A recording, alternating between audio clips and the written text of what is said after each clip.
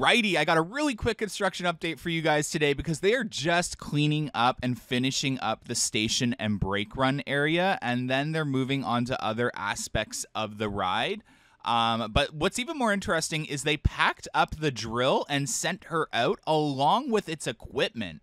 So that was a little confusing. I do know they are working inside the mountain currently. I used the washrooms and I could hear a drill in there. It's not the one that you saw out here, but it's in there. It's making a lot of noise. It's absolutely insane. When you go in the washroom, you can literally hear it like you could out in Elpin. It like shakes the ground, if that makes sense.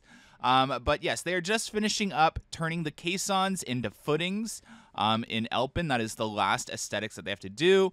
The teasers have started at Canada's Wonderland. I have a whole separate video for that. Do not worry.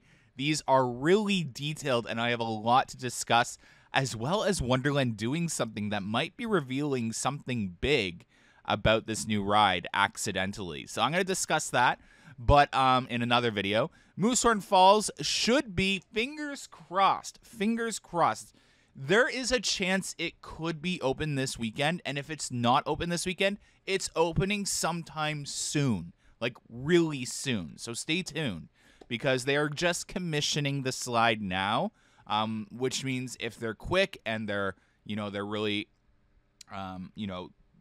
they get this done quickly and spend the time, like if they want to work a little bit late into the evening, they could have this thing open as long as things go as planned. So yeah, fingers crossed on that. Stay tuned for my video and stay tuned for something really big this Sunday. Have a good one, guys. Bye.